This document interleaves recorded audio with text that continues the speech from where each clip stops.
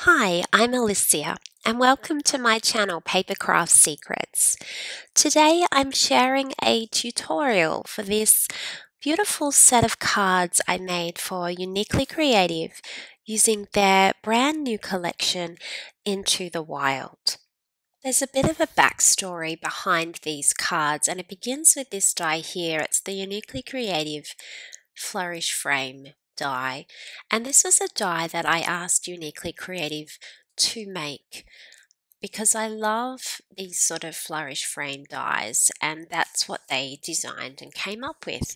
And so once they created the die, they asked if I would make some cards using the die, which I did, and it was this video here, which is maybe a year or two old now, and I'll link to it on this video so you can go to that video and watch that set of cards.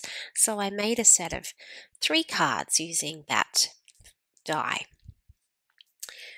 Fast forward to just about a month ago, Tracy contacted me and asked if I would make another set of cards using, well, she actually asked if I still had the cards still had the blue cards, which I didn't. I've given them away as birthday cards.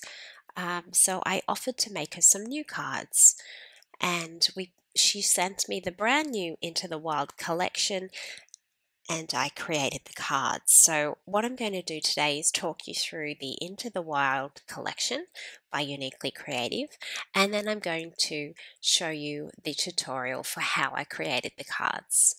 So Tracy at Uniquely Creative has sent me a collection of beautiful things here I wanted to share with you. I don't know if you know of the Uniquely Creative collection called Into the Wild. It's a very natural looking collection with some beautiful fussy cutting floral clusters, lots and lots of leaves,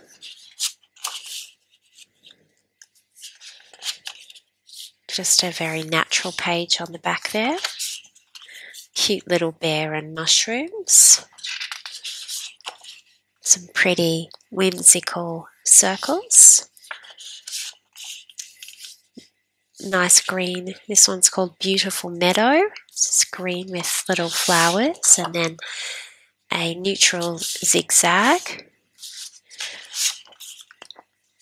Some silver birch trees. A neutral grey. This one here, it's a very soft mountain range page. I've already used one of those. And on the reverse, it's got this tree pattern. And then you've got the fussy cutting page here, which has got lots of cute little forest animals and trees and flowers and mushrooms. Just a plain neutral page on the back. And on this one, we've got some sentiments. Be brave, adventure awaits, big adventures. From little seeds grow mighty trees, and a few little bits and pieces that we can fussy cut. So that's the 12 by 12 collection pack. She's also sent me the little 6 by 6 collection pack, so let's just take a quick look at that. So these are one-sided. Oh, that's cute. Cute little page. Some very cute little elements. She's asked me to make 3 cards. Well, I don't know if you remember, a long time ago I made 3 cards with this special die, which is the Flourish Frame die. This one here, it's one of my favorite dies, so I'm going to be using this die again to create 3 cards. I'm going to be using the Slimline cards and envelopes from Uniquely Creative. These are very slim cards. The die just fits on these cards.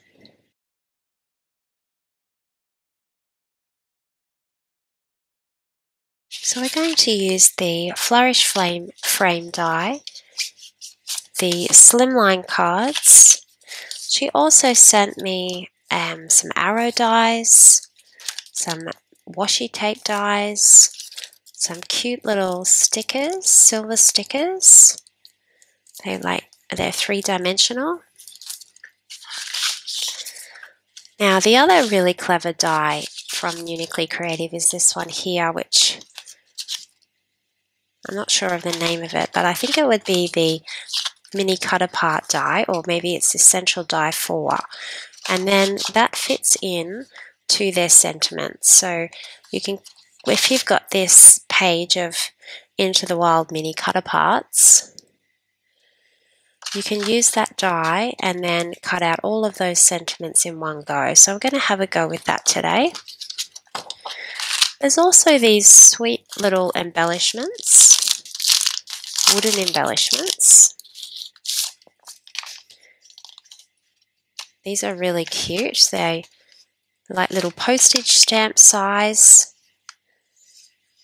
little elements. They're very cute. So we'll try to use some of those.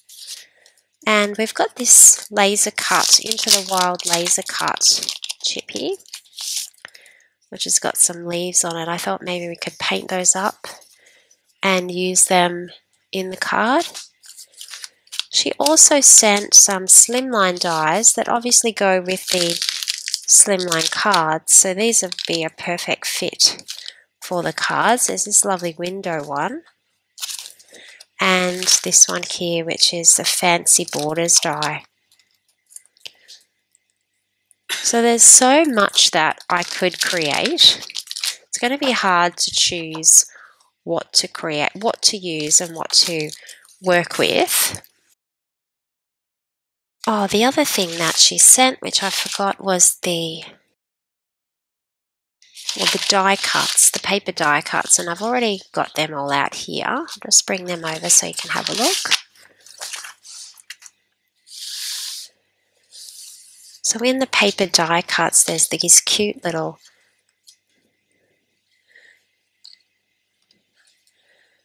mushrooms and trees and little houses. There's lots of sentiments in the die cuts, which are always very useful for birthday cards. There's a larger scrapbooking title. And there's lots of leaves and flowers, which are always useful. And lots of love hearts and little arrows. So I'll see whether I use these in the card or not. They're all very cute, and these really make creating so easy because everything's cut out for you, ready to go. So it makes everything super fast. Let's get started now with our cards. Okay, so after I had a little think about what I'm going to create, I've decided that I'm going to make 4 of these cards, and I'm just doing a very simple background. I've chosen 4 pieces of the paper from Into the Wild collection. These are going to be my background. I've cut these to 3 1/4 by 8 inches. Then I cut some white cardstock, 4 pieces at 2 3/4 by 7 1/2 inches. And then I chose this lovely green cardstock, which is the back of that cut apart sheet, 2 1/2 by 7 1/4 inches. I'm going to layer these onto my card. I've also cut out 4 of these frames just out of white cardstock. I want it to have a white, fresh feel to the card, so that's why I'm using white. It's one of my favorite colors or accents.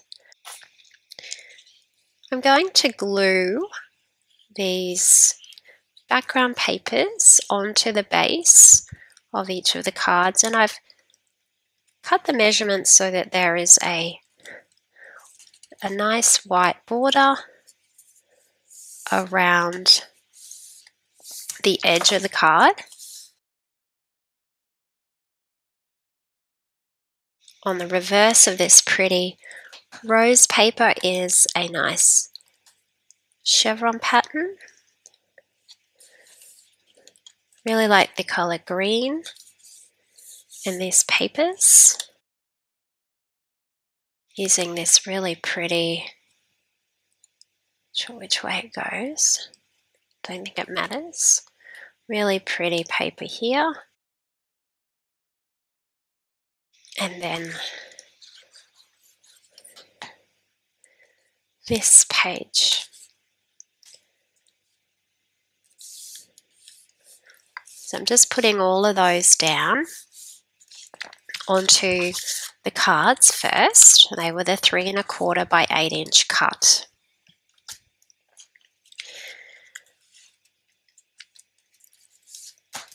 The next thing I'm going to do is I'm going to paste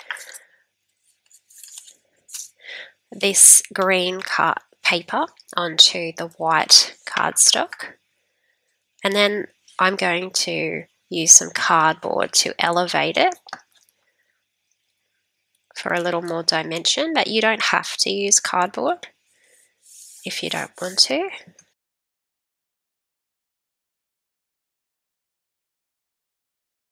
I really like how the white pops in between the green colours.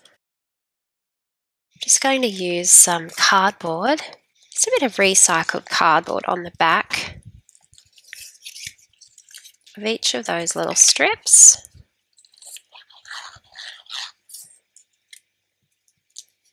You can use double-sided tape.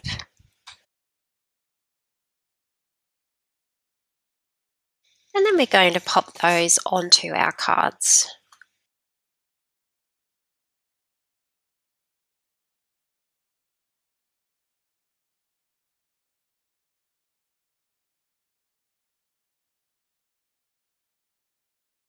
Just make sure that they don't move around, that they're nice and straight and in the position that you like.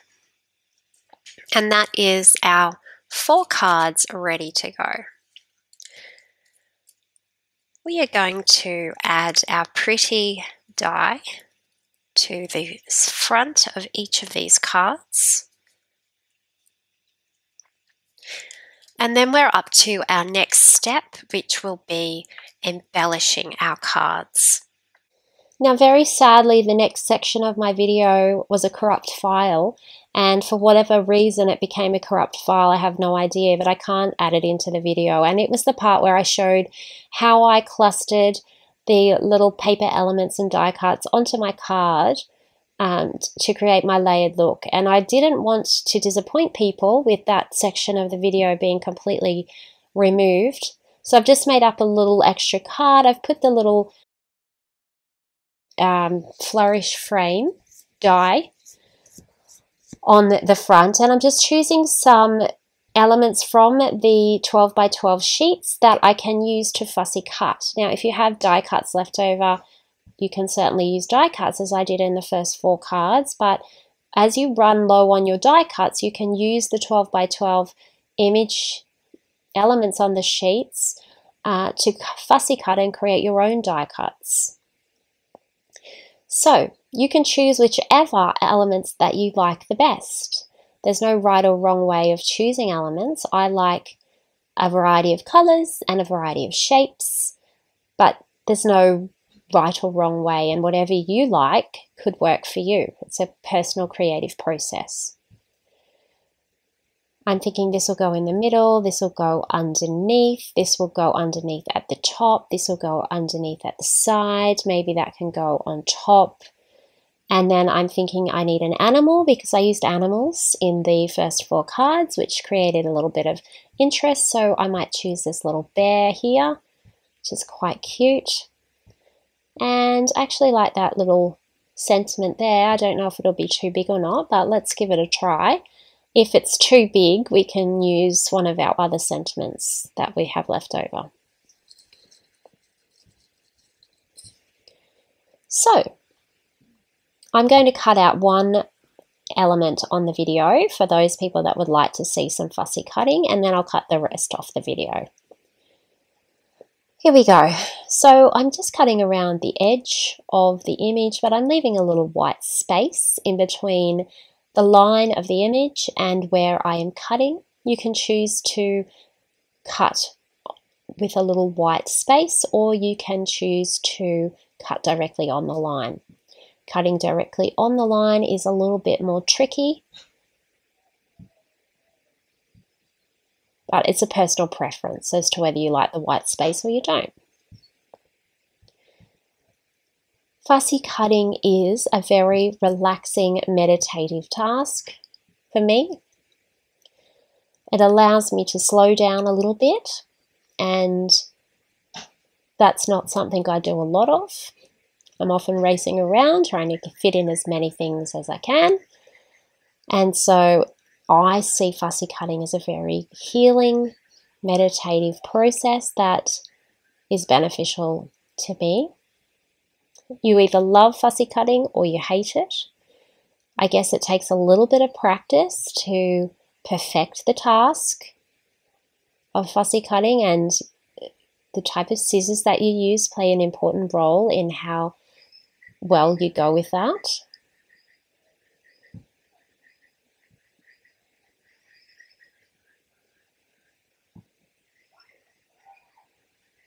There we go. There's our first element. All right, so now I have finished cutting all of the elements, and I'm going to show you how I put them together. So I'm going to use some recycled cardboard, but you can most certainly use paper squares, foam dots, whatever you prefer. And we're going to elevate that a little bit off the card. I've got a little bit hanging over. You may or may not be comfortable with that, depending on whether you want to put it in an envelope. I'm going to sit this little bit here. I'm going to add some elevation to that section there. I'm going to have these green leaves at the top. So I'm putting that in there. Going around the frame, following the frame, putting that down in there. I didn't put foam dots under that one, it's just flat on the page. I have my little bear next. Normally I'd add cheesecloth and those sort of things in, but I'll show you that when we get back to the proper bit of the video. This is just a little side video.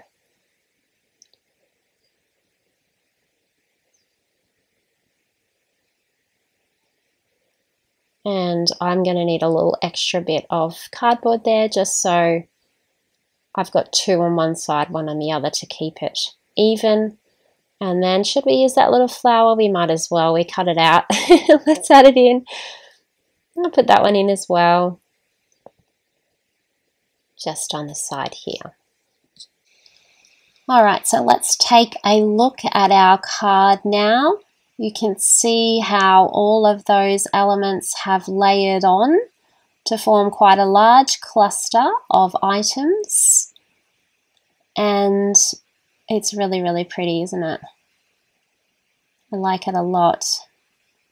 These uniquely creative papers are perfect for this layering and clustering effect. It really are made. All you have to do is just cut them out and paste them on. They're designed beautifully so that you can really layer the elements onto a card, like my perfect. This is exactly what I like to do. I like making cards like this. And it goes really, really well with the frame flourish die. So it's an easy card. So now we are cutting back into our old video, and you can see how I have positioned the die cuts and the elements around the corner of the flourish frame. I've also added some cheesecloth in the back there, and I'm now looking at adding my little animals, and I've got some sentiments that I cut out using the die that I showed you earlier. So I'm just adding those in, and these are perfect for adding a sentiment to a card. They're very delicate and they work perfectly in these cards. So I love that sentiment die cut, and I love how it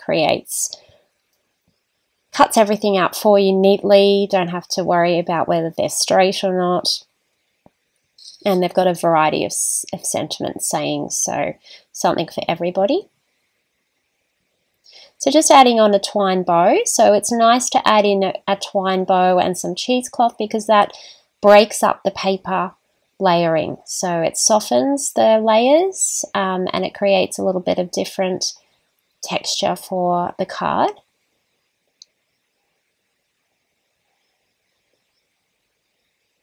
There we go, adding that twine bow on.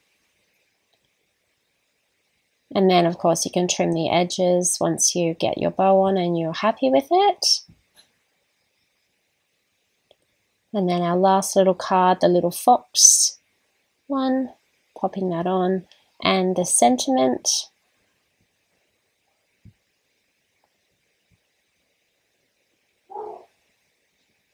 And the twine bow. So they're all looking really nice, but you know, you can still go back in and add more if you would like to create a larger cluster of embellishments and die cuts. So you can see these really pretty leaves that I cut out that I'm just adding in because these cards were very special.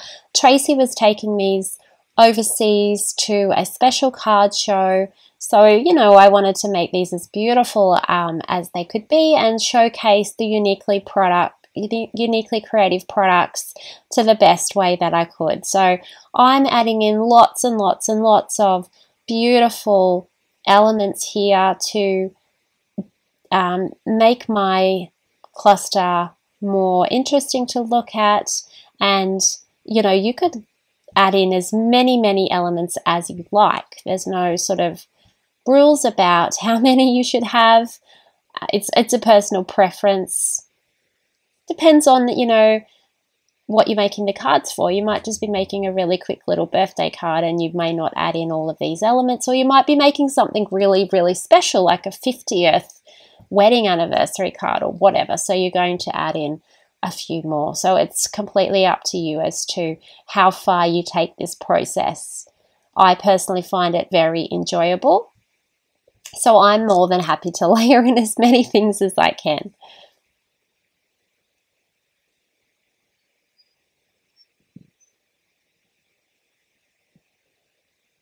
So just popping in a little bit inside the circle. And when I glue the ones inside the circle, I'm usually gluing them straight down onto the card so that it creates that layered look as you go up. And you can add in little teeny tiny little bits. The more detail you add, the more sort of intricate the design becomes. And then at the end, you can add some white specks from your paints or your watercolors or whatever you have to just really finish the card off. It looks really good with the little white specks splattered in. If you make a mistake, you can get a wipe and just smush it off.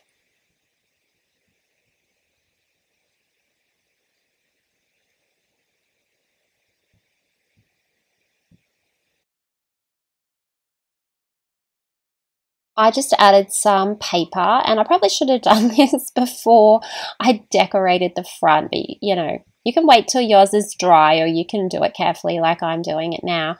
But yeah, just a little bit of paper on the inside so that the card has something pretty to look at when you open it. And you can choose paper that you can write over the top of, so it's fairly, you know, not so busy paper.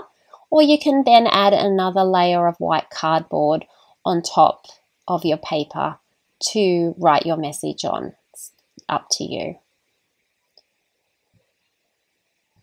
And this adds some weight to the back of the card as well, so that the front isn't sort of really heavy and the back has no weight to it.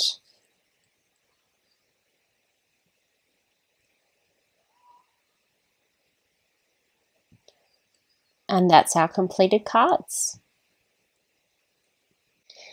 Down below this video is a link to my website at www.papercraftsecrets.com.au. I will do a blog post showcasing the photographs of these cards so that you can have a closer look. I'll also link to the Uniquely Creative website, which is www.uniquelycreative.com.au, which has all of their amazing products, including the Flourish Frame die and the Into the Wild collection. So if you would like to purchase some of those products, you can hop through and find them on the internet. If you haven't already subscribed to my YouTube channel, please do so that you don't miss out on the next amazing video that's coming up. And I thank you so much for watching, and I hope you have a lovely crafty day.